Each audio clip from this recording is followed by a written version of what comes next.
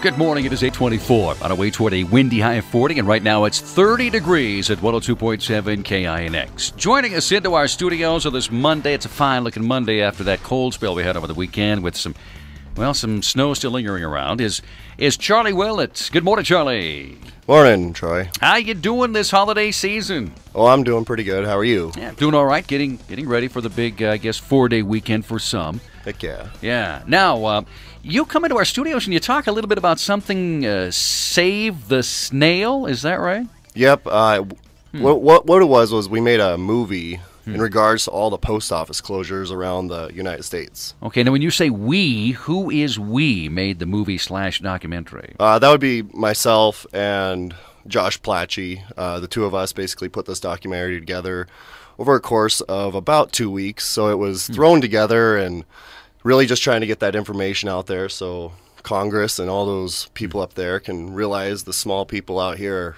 struggling without a post office. So this was your initial reaction then when you hear that there was the possibility of several post offices, especially in the rural areas of Montana, being closed.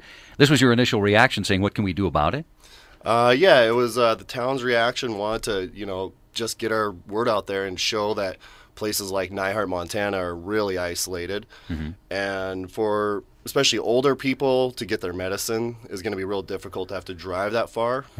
And so a lot of the people in the community kind of urged us on to do this. And so we took the project, and what we did is we traveled around the state of Montana and just interviewed all sorts of people from different towns and got their opinions on it, basically. Yeah, so this was, like you say, a 2-week project.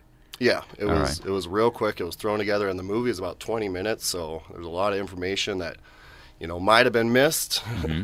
But like I said, just kind of winging it here, trying to get the information out there. Right, and when you say get it out there, is there only one location, or since you interviewed several different people across the state, is it going to be shown throughout the state of Montana, very different obviously venues, or just one location one night? Basically, the movie is just on YouTube. You can go to savethesnail.us to see it.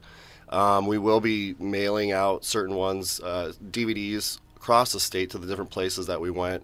But there is no real showing because, like I said, we're just trying to, make people up in Congress aware, and hopefully they see it and they'll raise their eyebrows and say, hey, we got to change something. Right. And again, that's savethesnail.us. .us, and it's on YouTube. Yep. Okay.